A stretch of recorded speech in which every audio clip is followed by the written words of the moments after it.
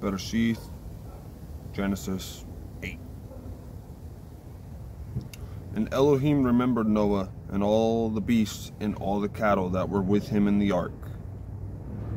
And Elohim made a wind to pass over the earth, and the waters subsided. And the fountains of the deep and the windows of the heavens were stopped, and the rain from the heavens was withheld.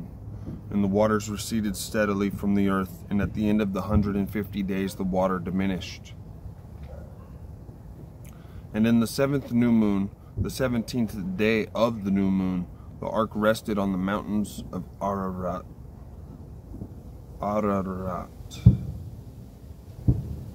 And the waters decreased steadily until the 10th new moon. And the 10th new moon, on the first day of the new moon, the tops of the mountains became visible.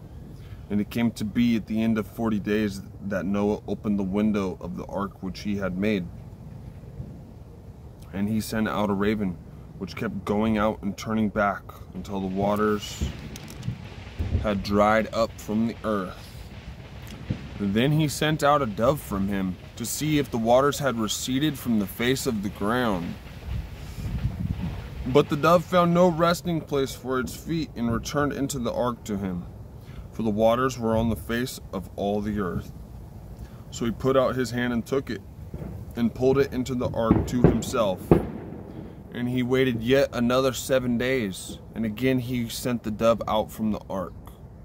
And the dove came to him in the evening, and see, a freshly plucked olive leaf was in its mouth. And Noah knew that the waters had receded from the earth. And he waited yet another 7 days, and sent out the dove, which did not return to him again. And it came to be in the 601st year, in the 1st month, the 1st day of the new moon, that the waters were dried up from the earth. And Noah removed the covering of the ark, and looked, and saw the surface of the ground was dry.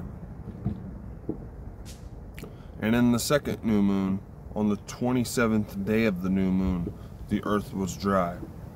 And Elohim spoke to Noah, saying, Go out of the ark, you and your wife, and your sons wives with you. Bring out with you every life form of all flesh that is with you, of birds, of cattle, and all creeping creatures, the creeping creatures on the earth, and let them teem on the earth, and bear and increase on the earth. So Noah went out, and his sons and his wife and his sons' wives with him. Every beast, every creeping creature, and every bird, whatever creeps on the earth according to their kinds, went out of the ark. And Noah built a slaughter place to Yahweh, and took of every clean beast and every clean bird, and offered ascending offerings on the slaughter place. And Yahweh smelled a soothing fragrance, and Yahweh said in his heart, Never again shall I curse the ground because of man, although the inclination of man's heart is evil from his youth, and never again strike all living creatures as I have done. As long as the earth remains, seed time and harvest, and cold and heat, and summer and winter, and day and night shall not cease. That would be the end of Genesis 8. Thank you.